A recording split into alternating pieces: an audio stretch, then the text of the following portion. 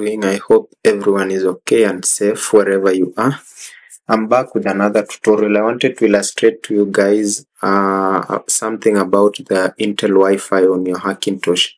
I've had few complaints from some of my viewers concerning the Intel Wi-Fi, the previous video I did. Some of you are saying that the Intel Wi-Fi is not working on their machines despite the fact that they have followed the tutorial to the latter. So I also noticed the problem once I switched to OpenCore. As you know, I've been using Clover configurator, but due to some reasons I decided to switch back to OpenCore, which I did successfully. And so today guys, I'll be illustrating to you what I encountered and how I fixed it. A quick thing to note is that this video is not a step-by-step guide. Actually, it will be an explanation video. So I hope you'll bear with me. I'll just be explaining what I did and how I maneuvered through the problem and how I solved it. If you want to learn more about how to install the kexts on your machine, you can check out my video, how to fix Intel Wi-Fi on your Hackintosh. So for me, I noticed an issue with conflicting kexts. As you can see, I was reading through an article. Let me open my browser.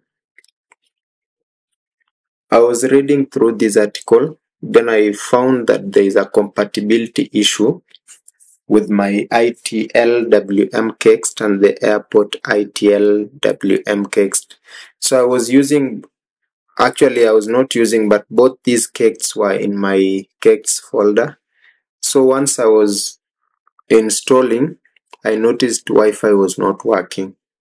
So after reading through this article, I noticed that there's a disclaimer here which clearly states that never use both the ITL-WM kext and the airport ITL-WM kext at the same time.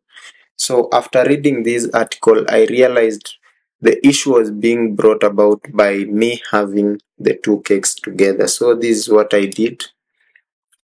I moved my ITL-WM kext to the bin.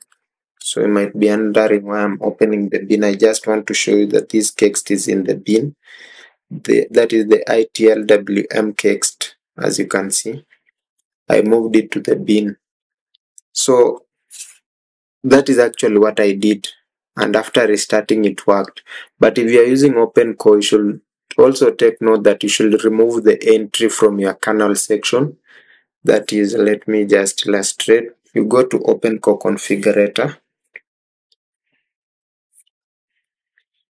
then you mount your EFI. Once you've mounted your EFI or your EFI, you should click the open partition. Then once you open, navigate to the OC folder, then to the config.plist, then open it. Once you open it, it will open in OpenCore configurator. OpenCore configurator is not your default application for opening the config.plist file. You should set it, or rather right click, then select open with OpenCore configurator. Now once you open it, just ignore the warnings. You should come to this section, that is the kernel section. Then here you will always find the entries to the kexts. As you can see, all the kexts I have contain their entries here. So as you can see, the airport ITL-WM kext, which is the one I'm using, is here, but the ITL-WM has been removed. So to remove the kext is so easy. For example, if I wanted to remove the airport, I'll select the kext. Once you've selected it, click on this minus button here. As you can see here, this is the remove button. Once you click on it, it will automatically remove, so the kext will not be active. So actually that was it. That is the reason why I was not able to get Wi-Fi before, but as you can see right now, let me show you. Let me quit OpenCore.